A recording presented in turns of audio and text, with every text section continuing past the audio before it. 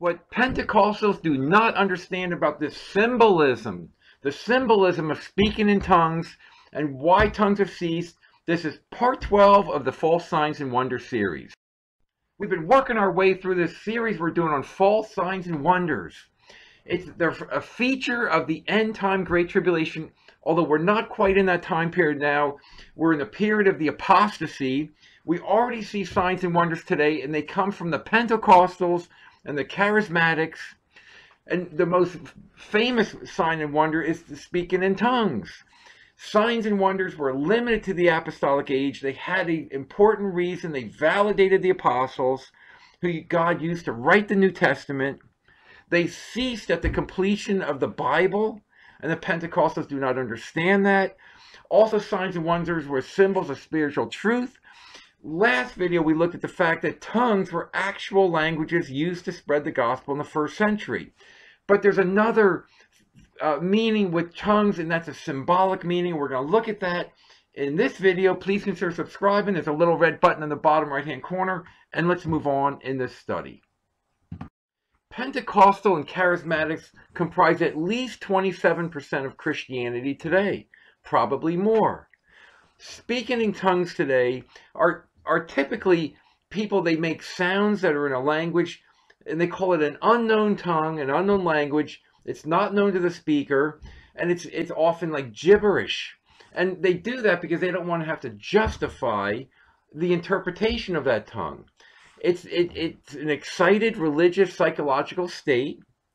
They believe it's a quote-unquote certifying consequence of baptism in the Holy Spirit. And again, we've looked at the studies before that the baptism of the Holy Spirit is really salvation and sanctification. Signs followed that in the first century, but they ceased. Baptism, they believe, comes after salvation, which is just a false gospel and not true. Studies today show that people that analyze language, they've looked at people speaking in tongues, and they say it's just a facade of a language. In other words, it's a fake language, it's gibberish. There's no actual language there. It's just normal patterns in the speaker's own language that come out. So we want to move on and understand more about speaking in tongues because it is such a significant thing that goes on today. We looked in the last video at several of these passages. There's not very many passages actually in the Bible about speaking in tongues. But we worked on some of these. We're going to continue that in this video. But we see that tongues were an important thing to be done in the first century because they helped spread the gospel. They were known languages. It was a sign. It was a wonder. But it was also a practical in that it got the gospel out. But then in the churches, it started being overused. It started to be, even if there was no interpretation, they wanted to use it. And that's exactly what Pentecostals are doing today. So let's move on in the study and look more at tongues and especially the symbolism of speaking in tongues. Speaking in tongues today is not genuine. They're not real spiritual language. Signs and wonders, which include speaking in tongues, were an apostolic gift during the early church in the first century until the completion of the Word of God. An apostle is a sent one. And the apostles in the book of Acts are actually those who saw and heard firsthand witness of Jesus Christ. The signs and wonders validated the apostolic authority and the Apostolic Church. Signs and wonders, though, were also symbols of spiritual truth involved in the gospel. Signs and wonders ceased after the Word of God was completed by apostles, and the Word of God spread among Gentiles in the world, which we're going to look at on the next slide. I'm going to tag on this slide a previous video we did on the cessation of signs and wonders. It's important. Please review that video. So let's move on in this study. Just a quick review from our last video, which I'll tag on this slide. Tongues were used to spread the gospel because they were known languages. People were miraculously given the ability to speak in somebody else's language so people could hear the gospel. And we saw how well that was used. Book of Acts, 3,000 saved, 5,000 saved, a little bit after that. And we see on the day of Pentecost, they were filled with the Holy Spirit and began to speak with other tongues. And those other tongues, very clearly, Acts 2, verses 9 to 11, actually list list the regions of where these people were from, and that they were other bona fide languages, and God's very careful to tell us that they were actual languages, and it was to get the gospel out. Tongues were, besides an actual language which provided a useful purpose, tongues are actually a sign. Romans 15:19, through mighty signs and wonders by the power of the Spirit of God. Again, the power of the Spirit of God came on the day of Pentecost. They were baptized in the Spirit with these mighty signs and wonders by the power of the Spirit, so that from Jerusalem and round about unto Illyricum I have fully preached the gospel of Christ. This was the extent of Paul's gospel, Paul's message using the gospel, and signs and wonders followed. And we see tongues are called a sign in 1 Corinthians 14:22. Wherefore tongues are for a sign. A sign is a symbol. It's something that represents something else. It's like a signpost when you're driving. A curve in the road, you see the curve sign. That means there's a real curve coming up after that. And they were a sign not for them that believe, but for those who believe not, because it was about getting the gospel out. Mark 16:17. These signs shall follow them that believe in my name. They shall cast out devils, and they shall speak with new tongues. Because the gospel needed to go out. And it's a beautiful thing. But we see something beautiful in the Bible. That the tongues are new tongues. They're a new song. It's something that they didn't do before.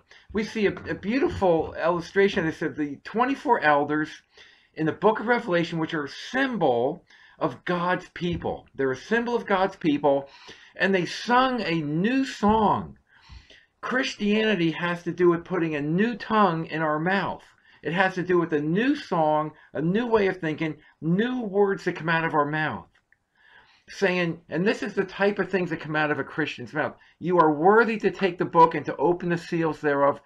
God is the one that interprets Scripture for us. For you were slain and have redeemed us to God by your blood out of every kindred, tongue, people, and nation. It's praising God, praising Jesus Christ. Psalm 40, he has put a new song in my mouth, even praise unto our God. We speak in new tongues because before we had a mouthful of bad things, but now we're speaking good things. We're praising God. We're sharing the gospel. It's a new tongue. Historically, in the first century, it was an actual language, but now we also speak in a new tongue. It's symbolic of speaking the new language of God's word. Many shall see it in fear and shall trust in the Lord. It's the way the gospel goes out. Psalm 98.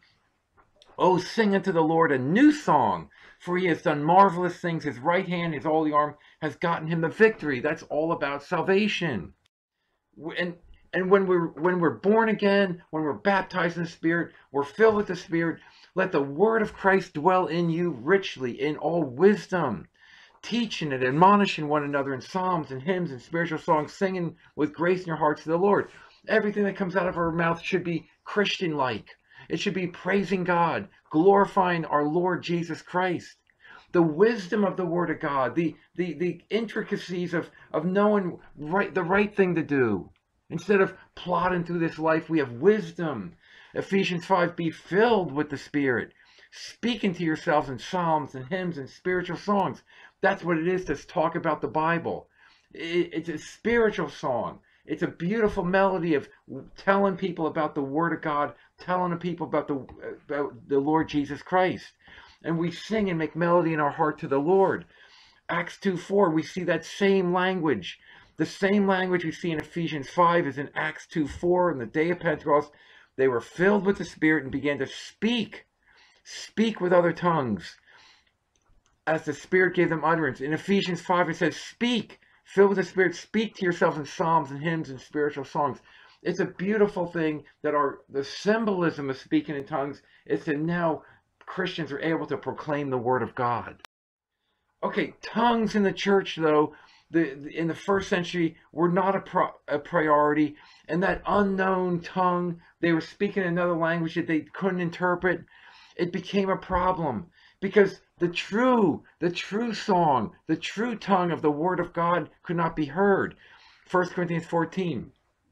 I'd rather speak 5 words with my understanding, that by my voice I might teach also, than 10,000 words in an unknown tongue, a tongue without interpretation. And right after that, very interestingly, we see in the next couple of verses a quotation from the Old Testament, which we're going to spend time to look at. In the law it is written, with men of other tongues and other lips will I speak unto this people, and yet for all that they will not hear me, saith the Lord. Speaking in other tongues is a new spiritual language we have. It's glorifying the Word of God, and people can't understand it.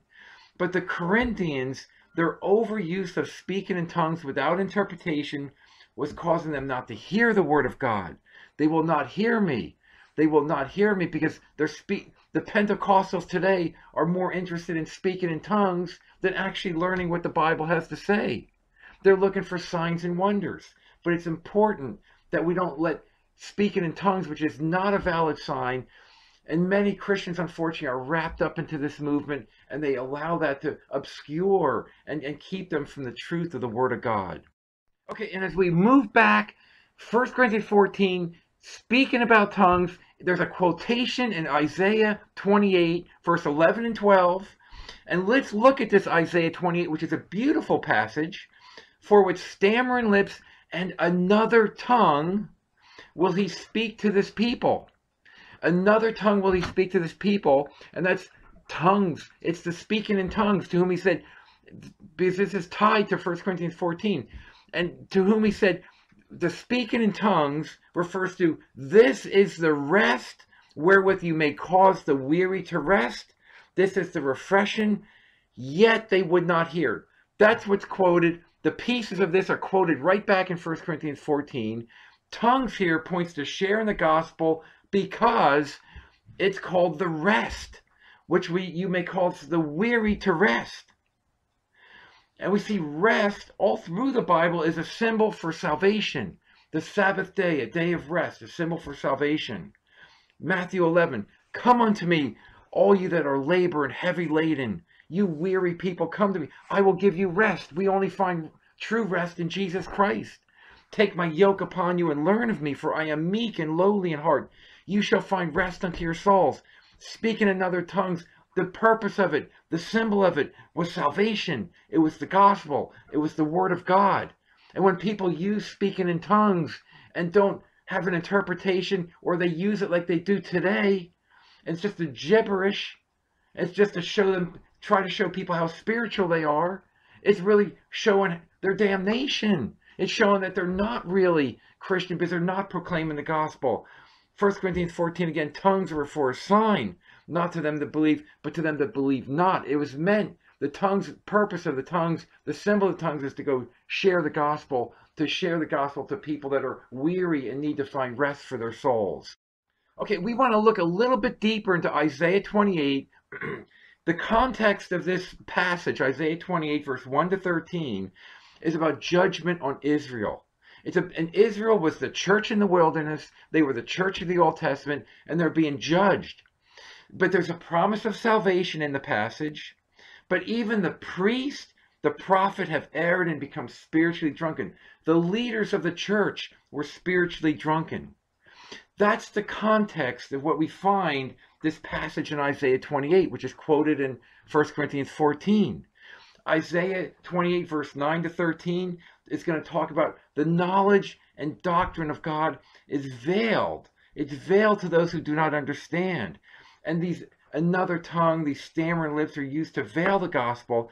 And this actually applies to the Pentecostals and Charismatics today. And let's now move into the next slide and see why that's the case. So when we take a closer look at these verses, verse 9 to 13, we see in verses 9 and 10, it's going to tell us what is the method to actually understand God's Word. How do we really understand? Because God's Word, there's so much of it, and it goes back and forth here and there. So the way to learn God's Word, first you have to be saved. You have to have the Holy Spirit. So let's pick this up in verse 9.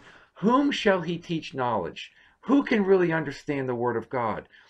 And whom shall he make to understand doctrine? Them that are weaned from the milk and drawn from the breast. There's a weaning that you have to get into deeper study of the Bible. And how do you do that? For precept must be upon precept, precept upon precept, line upon line, line upon line, here a little bit, there a little bit. We scour the Bible. We go look for truth. We bring it all together. We analyze it. It's like it's when we're filled with the Spirit, we're full of the Bible. We don't isolate passages out of context. So with that, in verses 9 to 10 say, here's how you can learn the Bible. And then verses 11 and 12, which we looked at, is about the unknown tongue. Yet they would not hear. They came even in unknown tongues to try to make it in their own language, but it becomes an unknown tongue. When the tongues without interpretation were done in that Corinthian church, they couldn't hear.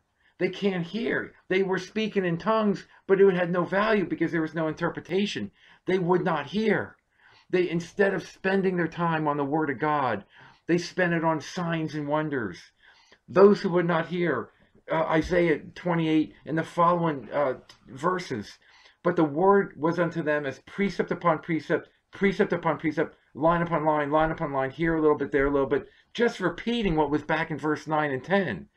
But here in the context, because they're speaking in tongues, they didn't take the time. They were obsessed with signs and wonders. So they might go and fall backward and be broken, snared, and taken. The very thing that can give them knowledge about comparing Scripture with Scripture and taking the time in the Bible became a snare because they were more interested in the signs, in the speaking with tongues, in the unknown, the other tongues, without an interpretation. That's the context of 1 Corinthians 14. And that's why Pentecostal and Charismatics follow tongues, because it's a curse to them. It's a damnation on them that they're wasting their time. They're focused on the flesh, on earthly signs and wonders instead of the Word of God. And that's what 1 Corinthians 14 is saying. I'd rather spend 5 words preaching a prophecy than 10,000 words in a tongue. Jesus came speaking parables. We saw in Isaiah 28, 9 and 10 of this thing about precept upon precept, line upon line, here a little bit, there a little bit. And isn't that exactly what Jesus did? When he came and spoke parables, without a parable he spoke not unto them. The disciples came and said, why speak you in parables? And he answered and said to them, because it is given unto you to know the mysteries of the kingdom of heaven, but to them it is not given. For whoever has, to him it shall be given, who shall have more abundance. And whoever has not, which is pointing to unsaved people, from him shall be taken away even as he has. And that's exactly what speaking in tongues is. Instead of spending the time in the Bible comparing Scripture and Scripture and coming to truth, instead they isolate, they take signs and wonders out of the context of the Bible, and they spend all their time on that. And they're not being, even though they claim that they're teaching people the Word of God, they're really not. The Holy Spirit is the one that teaches God's Word. 1 Corinthians chapter 2. We, Christians, we would rather speak 5 words in something that people can understand than 10,000 words in a tongue that they can't. We speak the wisdom of God in a mystery, the hidden wisdom which God ordained before the world unto our glory. God has revealed it to us by His Spirit. That's what the baptism of the Spirit's all about. It's not speaking in some tongue and trying to be spiritual. No, the Holy Spirit is our teacher, our comforter, our guide. The Spirit searches all things, yea, the deep things of God. Precept upon precept, line upon line, here a little bit there, but we're obsessed with the Bible. We have received not the Spirit of the world, but the Spirit which is of God, that we might know the things that are freely given us of God, which things also we speak, we share the gospel, not in the word man's wisdom teaches, but that which the Holy Spirit teaches, comparing spiritual with spiritual, line upon line, precept upon precept, a little bit here, a little bit there. And Jesus' apostles were unlearned and ignorant men. You don't need a college degree to compare Scripture and the Bible. You just need to take the time to do it. If you have the Holy Spirit, you can compare Scripture with Scripture. And the things that are spiritual are the words of God.